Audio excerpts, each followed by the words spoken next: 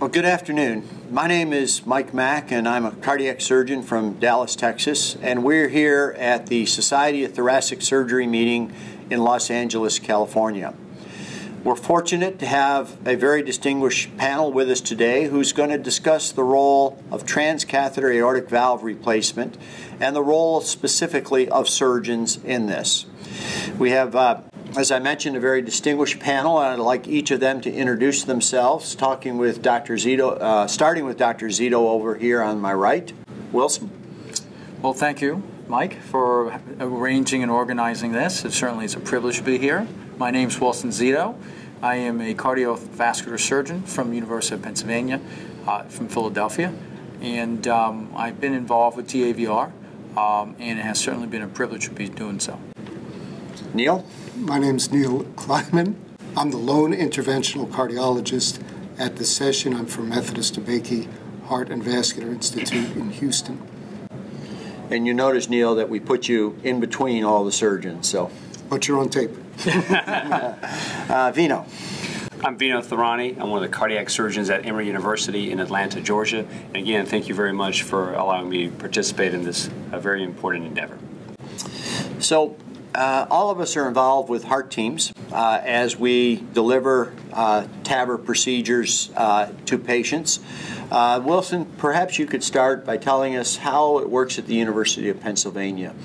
Who's on the heart team, and what is each person's role on that heart team? That's a very good question, and our heart team is a multidisciplinary approach at the University of Pennsylvania, similar to most programs.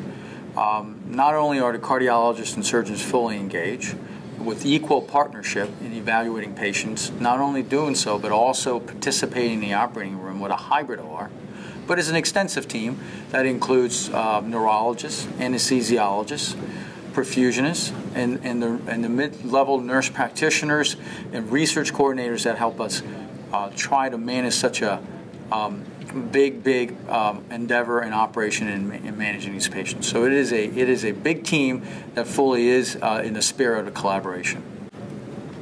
So Neal, about 5 or 6 or 7 years ago, when all of us knew TAVR was coming, there was a lot of angst in the surgical community about how surgeons gain wire skills and experience in TAVR. Can you kind of march us through how things have worked at Methodist in Houston and what the role of the surgeons are, and have you been able to successfully train any of us? Well, the short answer is absolutely yes. We've been able to train the surgeons very nicely. I feel very comfortable with my surgical folks doing the catheter-based skills. It took a few months to get everyone comfortable.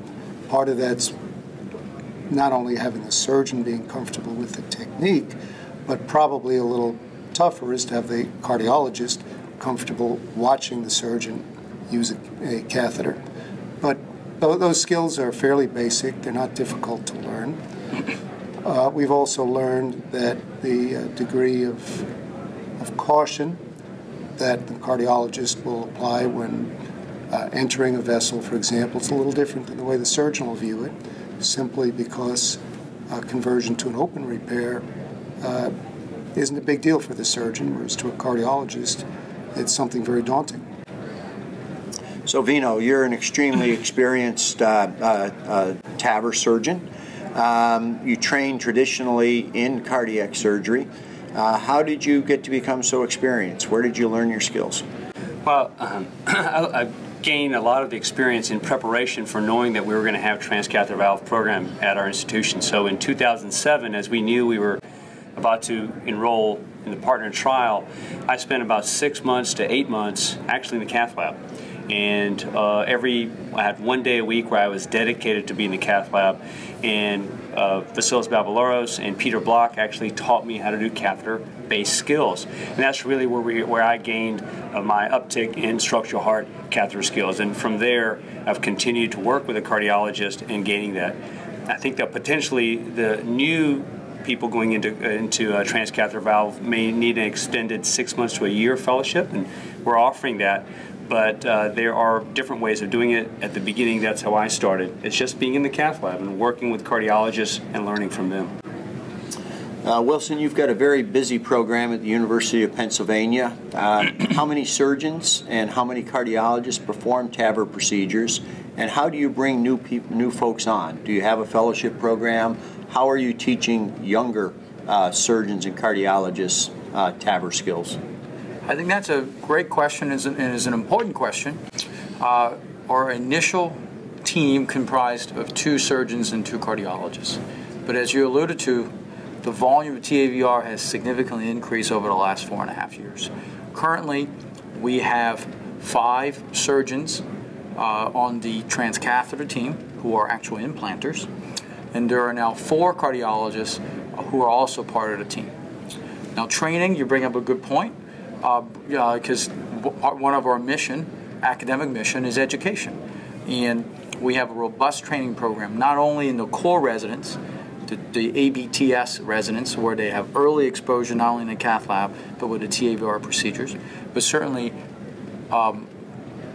residents who have finished their accredited training and now are seeking additional fellowships. And we offer 1-year fellowships for those fellows who want additional training in catheter-based therapy.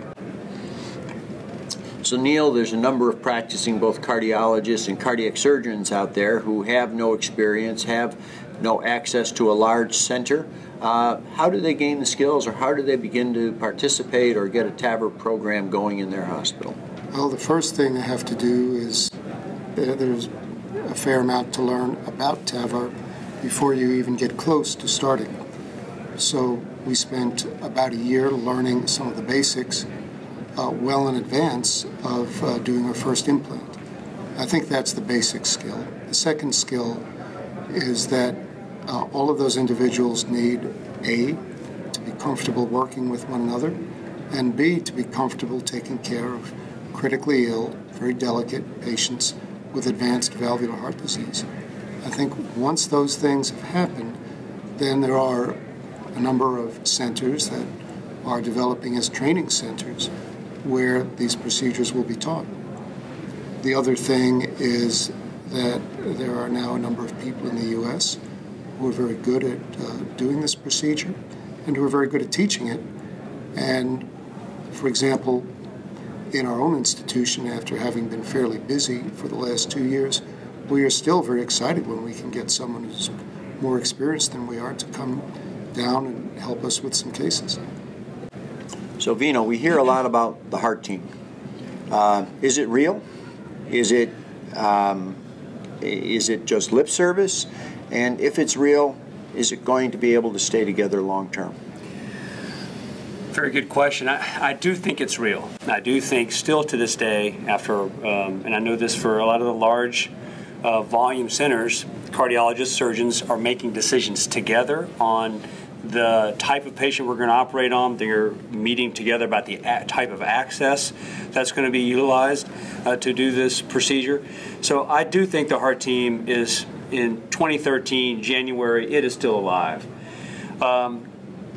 As the profile of the devices and the new generation devices come about with smaller and smaller devices, and the 60-40 split of TF-TA maybe becomes 80 or 90% TF, and only 10 to 20% become non-TF platforms, I'm not sure that the heart team is going to stay together. It will sadden, I think, a lot of us who started doing this in 2006 and 2007 in the United States.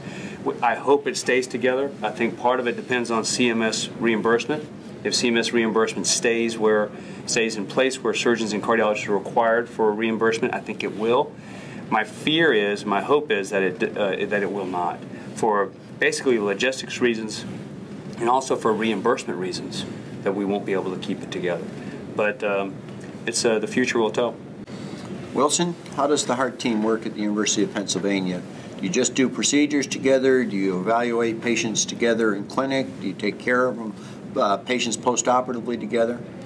That's a very good question, and to echo what Vinod just mentioned, I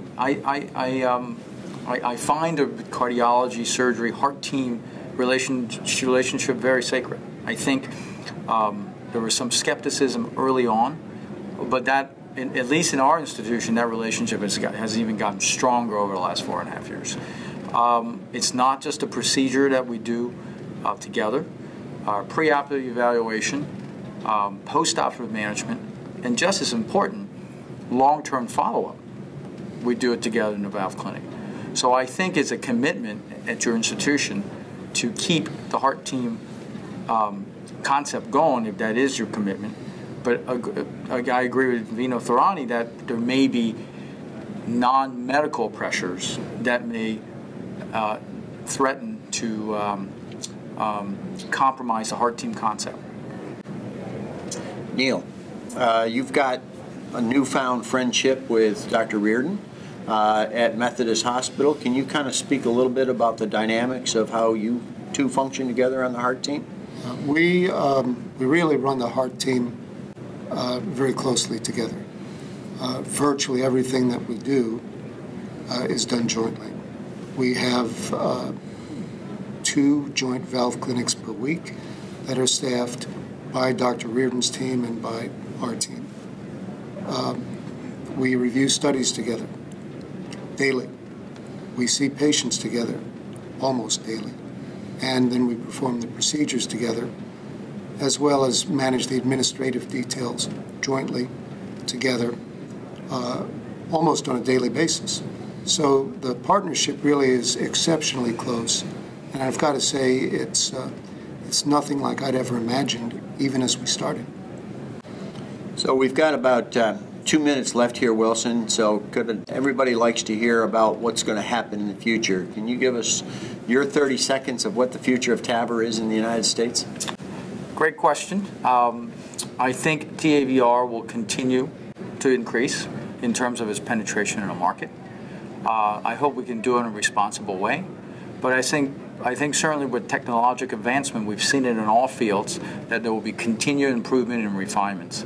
So my parting shot, I believe, is that TAVR will continue to improve so that we can better serve our patients, but it will be just one of the platforms that we can offer patients with valvular disease. Vino, your insight into the future? I think that, as Wilson mentioned, there will be refinement of the procedure, but I think that what we will see hopefully in the next 1 to 2 to 3 years is refinements in the complications that occur with the current first-generation valves. So we'll see hopefully devices to decrease paravalvular leak rate, to decrease stroke rate, and vascular complication rates. So I think we're going to start seeing hopefully that progression over the next couple of years to mitigate some of the morbidity and mortality we're worried about earlier on in Generation 1 devices. So hopefully that's really what we're going to see in the future.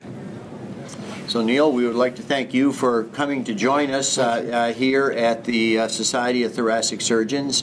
And to show that we're good hosts, we're going to give you the final word on the future of TAVR. Well, I think there are several things. I think we will see refinement of the devices and of the technique.